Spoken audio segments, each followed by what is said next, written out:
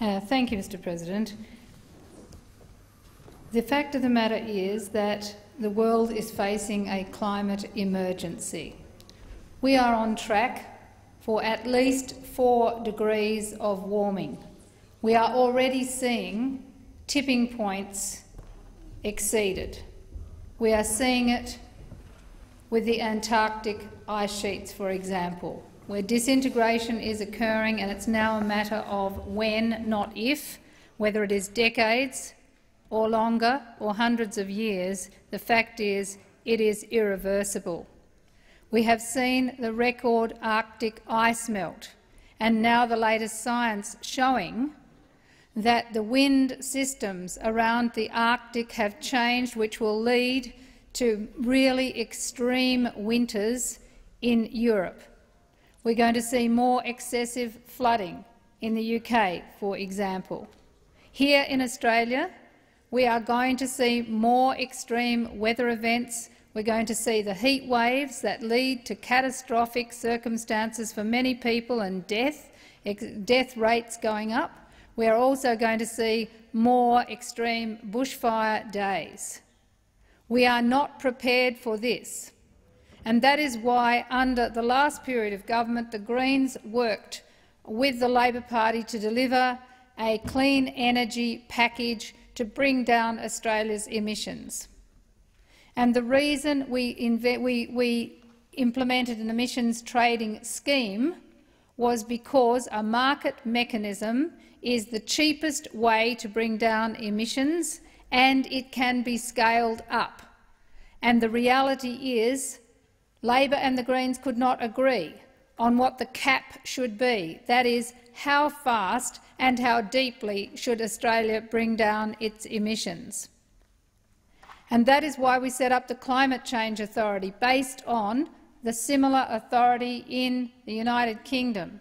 And we said, let's set up a professional body which will look at the science, look at what's happening around the world, look at what Australia's appropriate carbon budget should be, and that it would report in early 2014, and then the parliament would move to implement that as a flexible price with the cap.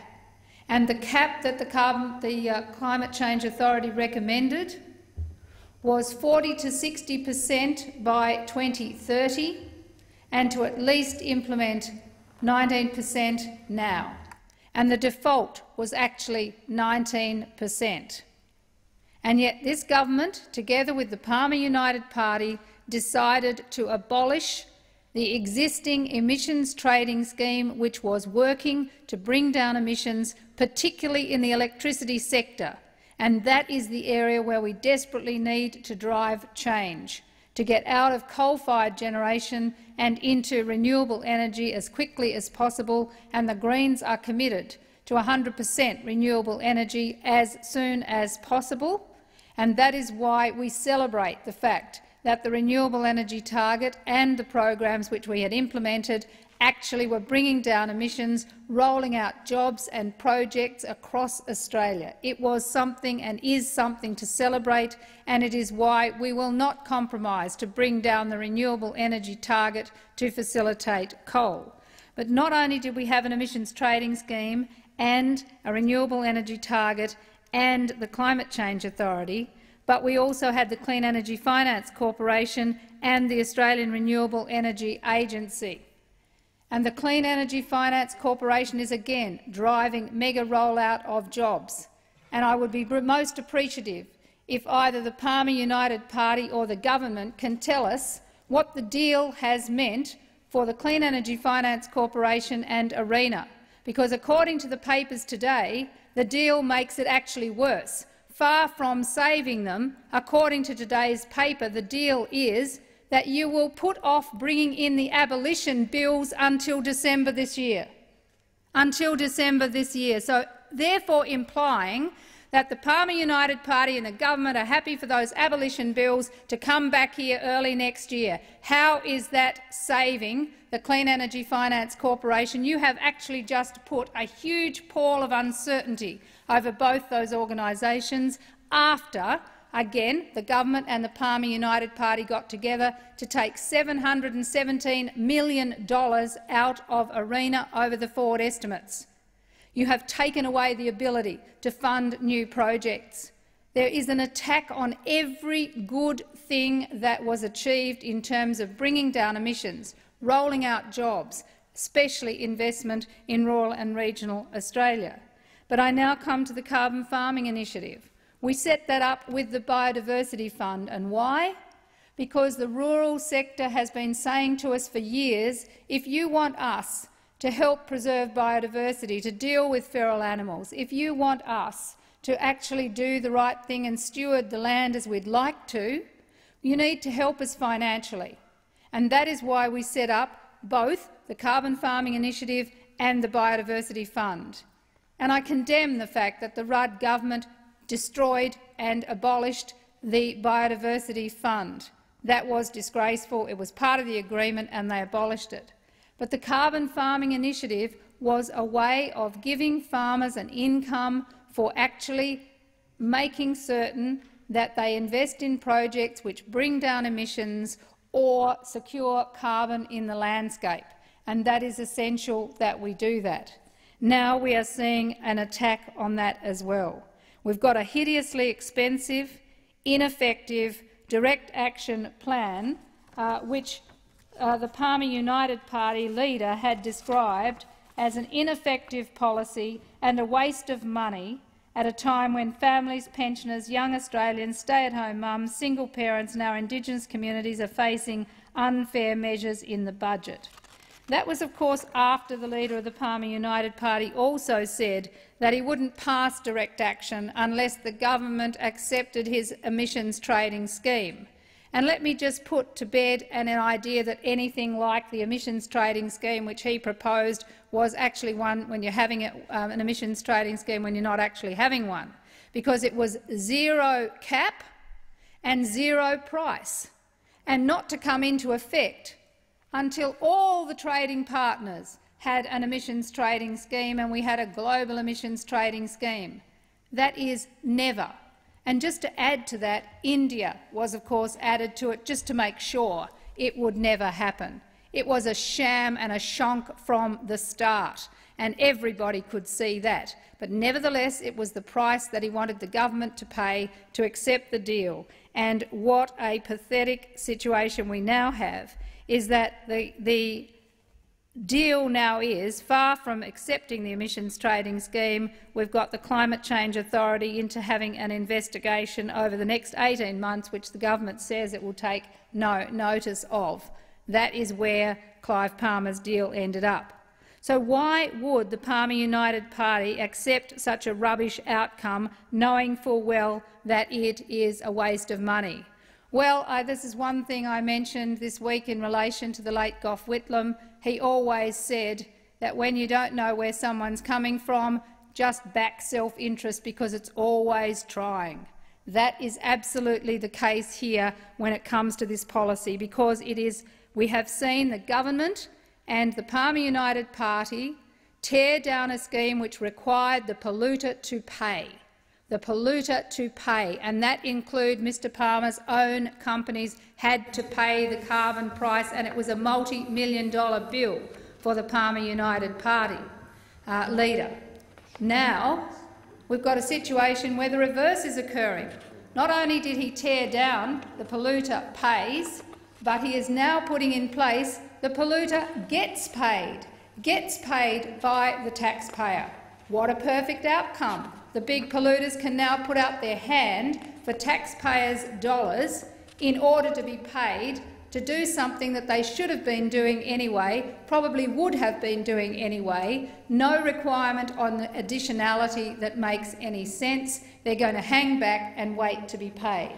As economist Frank Ghiozzo at the Australian National University Centre for Climate Economics and Policy has said, the proposed emissions reduction fund under the Direct Action Plan amounts to a scheme of project-based subsidies funded by taxpayers.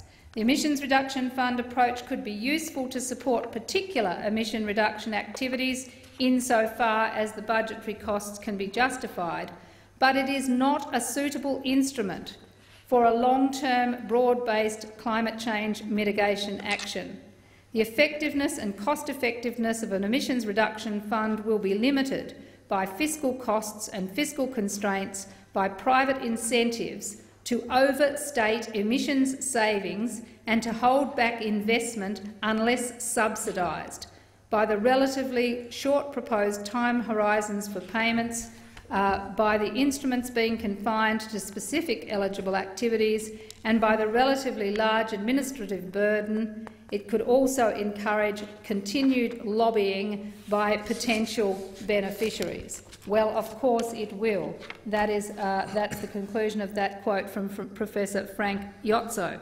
So we have a situation now with a scheme that can't be scaled up to meet the kind of emission reduction that is required. Let's say it's 60% by 2030, which is where Australia should be aiming. This won't even deliver 5% by 2020. I asked the minister today, where is your modelling? Have you done any to suggest that the direct action deal is going to give us anywhere near 5%? Reputex has said it will give you 20 to 30% of the 5%. Sinclair Knight has said it won't do it, it can't do it. The money isn't enough to go anywhere near it. And also, when you look at the budgetary allocation, yes, it's $2.5 billion, but what has been allocated over the forwards is $1.15 billion out until 2017-18. This is not going to do anything to bring down emissions.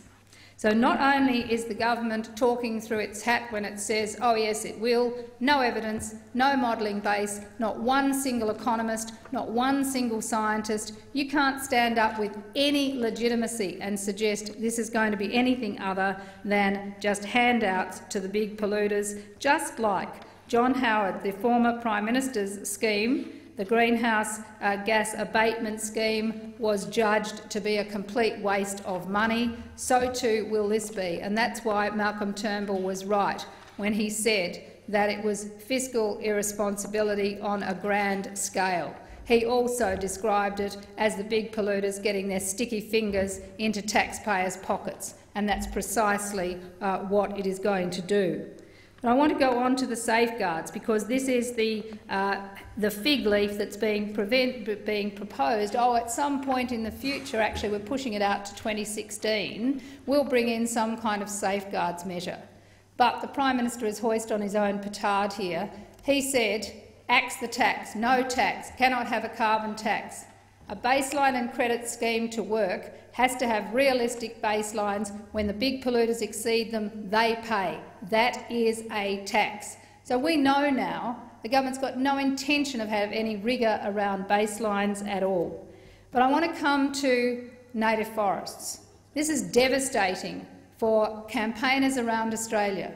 We had a prohibition under the Carbon Farming Initiative from being able to get a carbon farming project registered if it involves the harvesting or clearing of a native forest or the use of materials obtained as a result of clearing or harvesting a native forest. Prohibited. Now, because the native forest logging industry is on its knees, they can't get any money for their wood chips, they have been lobbying hard to be able to keep on logging, get paid to log, to feed native forests into forest furnaces to sell energy. That is going to be the fate of Tasmania's forests, of Victoria's forests, Western Australia, right around the country. They are lining up the idea that you'll get paid by the taxpayer to knock down native forests and feed them into forest furnaces, and that is the deal that Clive Palmer and Tony Abbott, the Prime Minister, have actually lined up here. And it's disgraceful. I am going to be moving an amendment on that during the committee stage, and I would hope that if people do not want to see native forests knocked down and fed into forest furnaces, then they will support that amendment. But also, just as a final thing, there are several other amendments I intend to put through. There has been a disassociation with NRM plans, for example, which is really important to stop the abuse of water, the use of another round of MIS schemes, which is entirely possible under this, and of course there is ridiculous ministerial discretion being provided here in relation to the carbon farming initiative. But I'm also going to be moving a second reading amendment. At the end of the motion, I will be asking that the Senate notes that if we continue without change, Australia will use its entire 2050 emissions budget within 16 years, and the world will warm by at least 4 degrees by 2100, destroying Australia's Great Barrier Reef, agricultural industries and creating massive vulnerabilities in public health and national security. And secondly, the Senate is of the opinion that there is no time to waste on an ineffective, expensive, direct action policy that allows unlimited pollution, will hurt our global competitiveness and will give taxpayers money to the biggest polluters with no guarantee of emissions reductions. And that is precisely why we should be voting against direct action. It is a sham of a policy. And when you put it in the global context of where we are now, where the world is starting to move, recognising that we have to address global warming. We've just had the United Nations Summit in New York, where the Secretary-General Ban Ki-moon invited countries to put more ambitious targets on the table. Not only did our Prime Minister not go, but our Foreign Minister put our lousy 5% target by 2020 on the table. The room was virtually empty. Australia was humiliated. Now we have the G20 coming up, and the G20 leaders are going to arrive in Australia as this parliament will have rammed through the shonkiest deal ever in terms of a hideous waste of taxpayers' money with no cap whatsoever on the big polluters, all lined up with their hand out for the taxpayers' dollars to get paid out for whatever they can scheme and scam the system for. And the G20 is going to arrive for the meeting just as this news starts to permeate out, especially ahead of the news about logging native forests for forest furnaces. Then we go into the Lima talks and head towards Paris next year. It is a complete joke for the government or the Palmer United Party to argue this is some sort of basis for heading towards Paris. It is nothing of the kind. Australia has to put its post-2020 target on the table in the first half of next year. In fact, has been invited to by the end of March, but no doubt as laggards we won't do it. There is no process from this government to talk about what our post-2020 target should be. The European Union has just put 40% on the table, 40% emission reduction by 2030, and that's their opening bid. They know they will have to go up from there, not down, but up from there. And what's Australia's bid? Nothing. Nothing on the table post-2020, and this policy won't guarantee it. Mr. President, what we now have is a need to take real action on climate change, stop wasting taxpayers' money, stop rewarding the big polluters, the big donors in the fossil fuel area who are now laughing their heads off as they got massive windfall gains and now want more out of the taxpayers. We need genuine action on global warming, and that's why the Greens stand here today saying that's exactly what we will continue to campaign for, to keep the renewable energy target at 41,000 gigawatt-hours out to 2020 and go for 100% as fast as we can get there, to shut down some coal-fired generators, to actually get this country moving. And so, with that, Mr. President, I move the second reading amendment that I have just foreshadowed.